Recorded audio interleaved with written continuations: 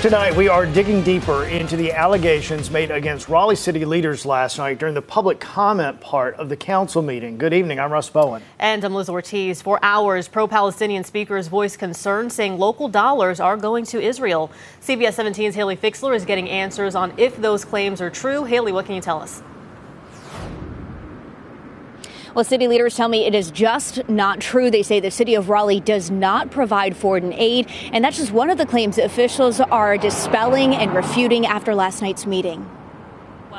For hours Tuesday night, dozens of people addressing their concerns about the Middle East to Raleigh City Council leaders.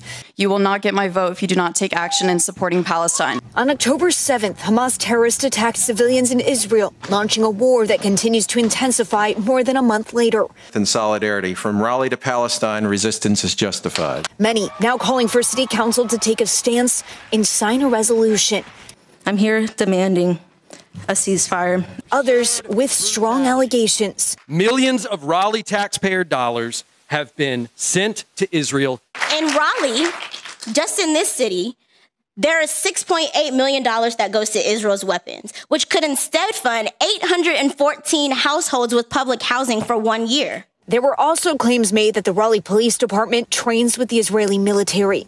The residents of Raleigh are private citizens, not a paramilitary nor enemies of the state. To train our police force in this manner is to commit to an asymmetrical power imbalance that will only escalate the growing divide between law enforcement and the community. We looked into these claims, going through the city budget ourselves. We did not find any local dollars allocated to Israel.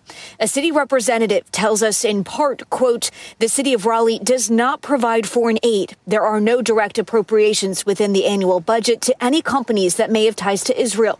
Adding, we have not immediately identified subcontractors or suppliers for goods or services that we purchase who may have ties to Israel. Raleigh police are not training with Israel or Israeli organizations.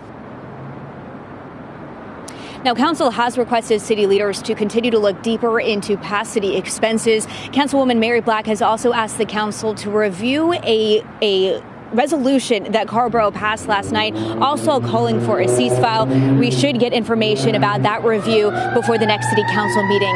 Live in Raleigh, Haley Fixler, CBS 17 News. All right, Haley, thanks for that update.